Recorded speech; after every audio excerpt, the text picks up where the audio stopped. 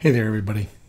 Recent topic I saw on Facebook on Chief Experts was when you do a cantilevered colonial, say like this, and you got this underside, how do you control that material? So I'm going to show you one way right here. There's a number of ways, but one way which people don't think about is that you can use rooms, invisible rooms. So if I take this and I use the exterior wall and I just draw a wall here and one right here, right through. Yeah, I know it's not lining up, but we'll get it fixed. Then we'll do this and use this tool, align with wall above. And then this one here, align it. This one here. And that's aligned. We'll have to break this right here. And then I'm going to make this an invisible wall.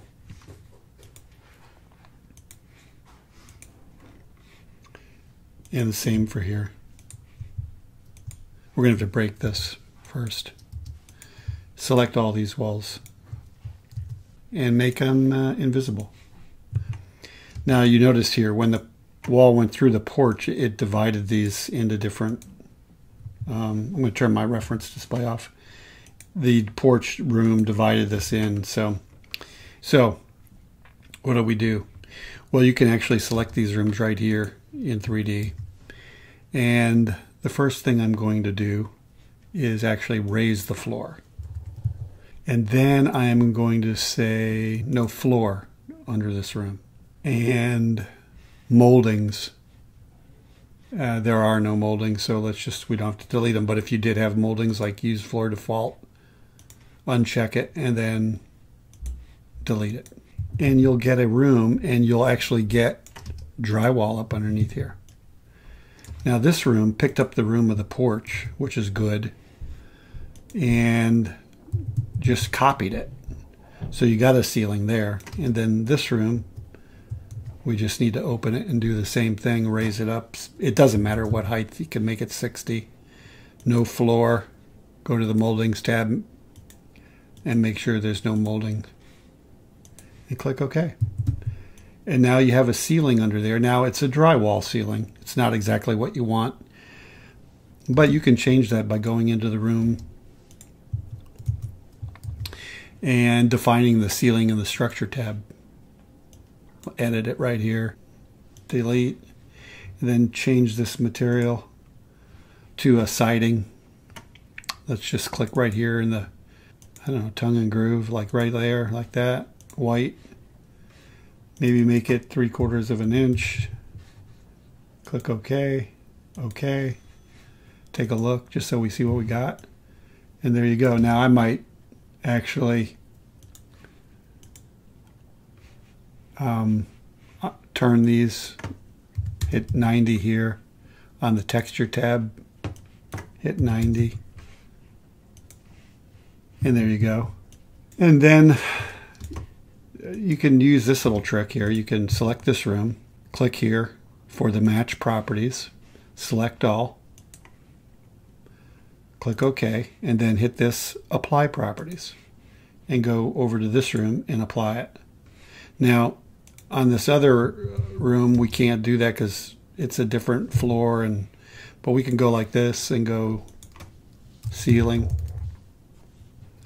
and we'll go ceiling finish name, click OK, hit the match properties here, and just click it right there, and you will have assigned those finishes to that room. You can also actually apply the trim through the room. So if we go in here into this room again and we open it, go to the moldings tab, add new, -001, which is your baseboard basic molding by Chief, and hit OK. And let's make it 1 by 5.5, 2 top, crown mold. That's important. Pick that. It'll put it at the top. And then again, use your match properties. Just select all, hit OK, and then apply properties over here.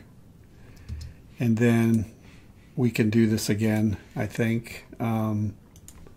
moldings, crown moldings, and click OK, and then apply. And let's take a look. Sometimes they'll put it at the wrong elevation. Yeah. So it's put it at the wrong elevation because this room is not the same height. This little room back here. So if we open this and we just do this, see how the number changed right there? Just by switching these. Hit OK, put it up at the top. And you got your trim work underneath there. Then to put like a face trim on, I'd move up to the second floor, use a molding line, and just right click and do this continuous drag. Open it, add new, -001. Let's make this 1 and maybe 7 1/4, like a 1/8. And then on the general tab, let's put it at 108 and put that to the, not to the top, and not uncheck this extruded side polyline. Then you can drag this right to the face and pull this over here and pull it back till it hits this line. Let's take a look, and there you go. And that's a pretty fast way of creating this material here. And there's another way we can use molding polylines, which I think is actually faster. So let's just take a look at that. Okay, the next way of doing this soffit is to use molding polylines. So let's go to the floor plan here. And I have a hotkey ML for for a molding line. And I am going to right click and drag and drag and drag. And then I'm going to add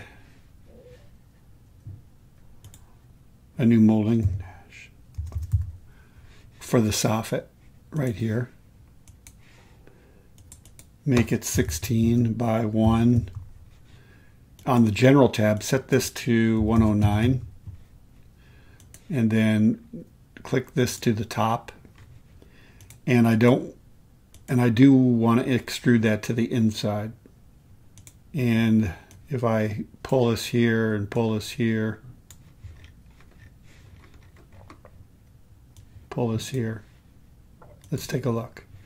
There's your soffit. Now, that works fine if you're using a solid material. But if you were to paint this with like I have a material in here, white tongue and groove, and you paint that, you see you get this line because you turn the corner. So if you want to fix that, you can just eliminate this line, pull it back, and just run it straight across the face.